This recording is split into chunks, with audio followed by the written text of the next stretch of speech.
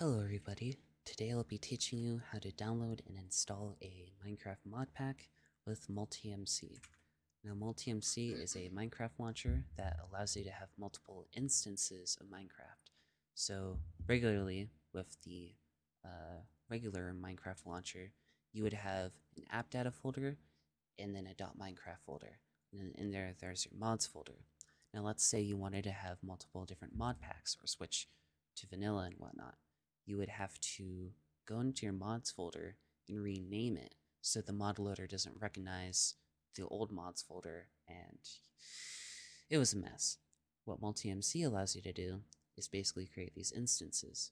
So this 16.5 instance, if I click Minecraft folder, it gets its own entire Minecraft folder and its own files. So in here, these are all 16.5 mods, and then over here, 21, this snapshot version. If I go to Minecraft folder and mods, this is a completely different .minecraft folder. So all I would have to do in order to play on a different modded Minecraft version is just click the instance and click play. No file renaming hassle needed. Now I will show you how to download and install this from start to finish. Now first, some prerequisites.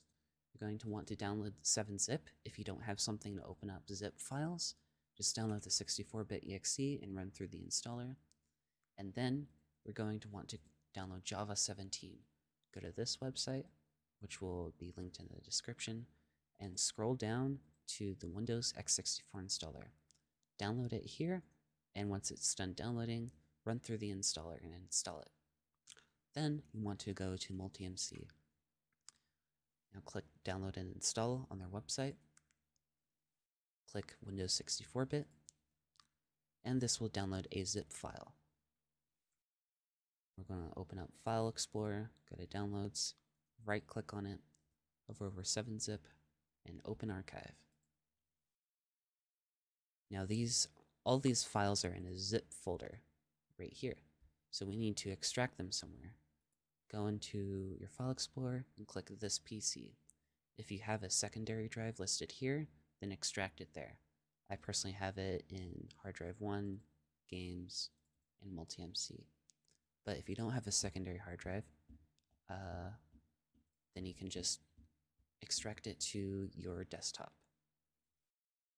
So right click on your desktop, hover over New, click Folder, going to name it MultiMC. And in 7-zip, we're going to highlight or select all the files in here and drag them into MultiMC. Then you want to double click on MultiMC, and before you do that, I'd recommend right clicking on it and then pinning it to start. This adds a shortcut here to your start menu, so you can launch it again instead of going to the desktop folder and double clicking on the exe. Anywho, double click it, and this will open up the installer. This asks for your language selection. I'm just going to click next. And then this part is important. It asks for which version of Java you would like to use. Make sure to select Java version 17, the one that we installed earlier. And down here, you can change the default memory allocation. I like to set this to 4096, which is 4 gigabytes in binary, but you can set it to 2048 if you want 2 gigabytes. And nothing's stopping you from just typing in 4000. It doesn't matter if it's in binary or not, but if it's in binary, it helps me sleep better at night. Anywho, click Next, and this will ask you if you want to enable analytics. I'm just going to keep it on, and click Finish. First order of business is going to Settings, User Interface, and changing the theme to dark. Ugh, my eyes. And then you want to go to the top right and click on Profiles, and then click Manage Accounts. And then in here, you will sign into your account. So I'm just going to add Mojang account. I'm going to open up my password manager, which is one I'd highly recommend using. KeePass, way better than in just writing down all your passwords on a notepad.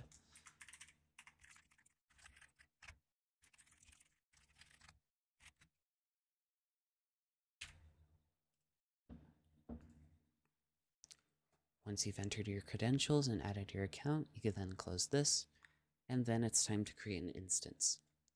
Now click this button up here, Add Instance, and then you're going to enter the details here. Now since I'm doing this video for my server to teach a lot of people how to install Modpacks, you're going to want to get the information from the Modpack page itself. Now since this is a Modpack specifically for a Discord server, the details are right here for me, version 1.18, so I will select that as the version. And I'm just going to name it the Modpack name. Once you do that, launch the Modpack, or launch the instance, I mean, and this will download all the files from Mojang and create all the files in the instance that are required beforehand.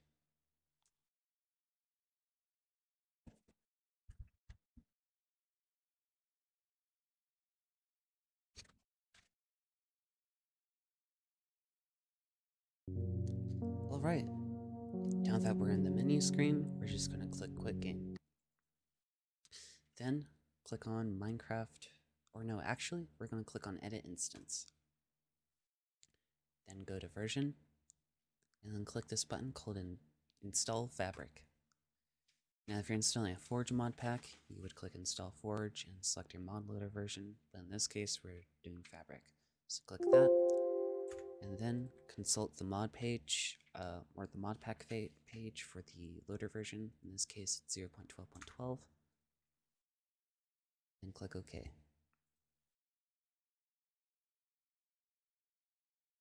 Now once this is done, or once you've done that, you close this window and click on Minecraft folder, and then go and download your mod pack.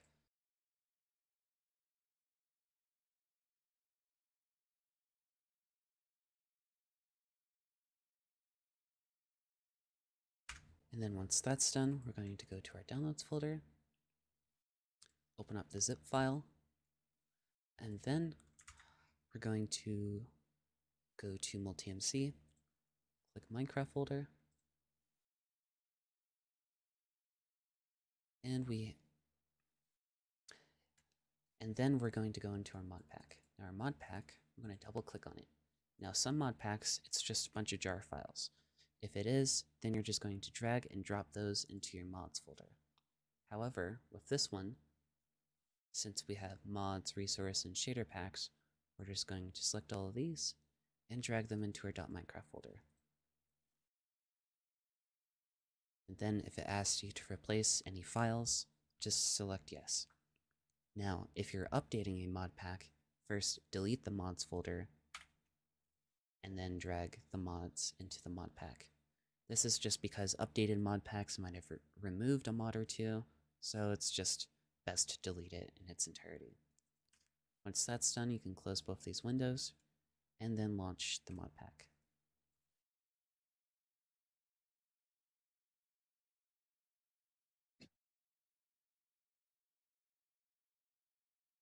Now once you've loaded into a mod pack, for the first time there will be some prompts.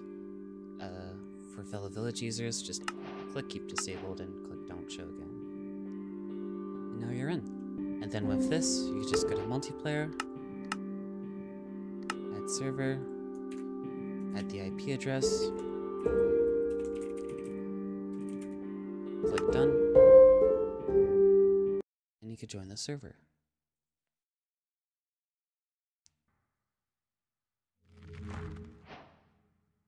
And you're done.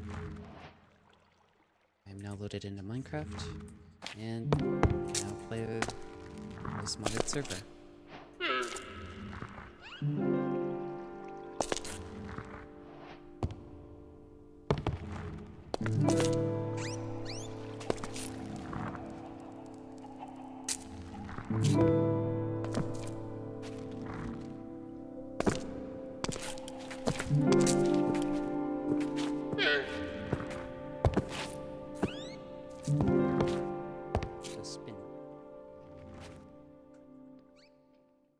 One more thing I forgot to mention.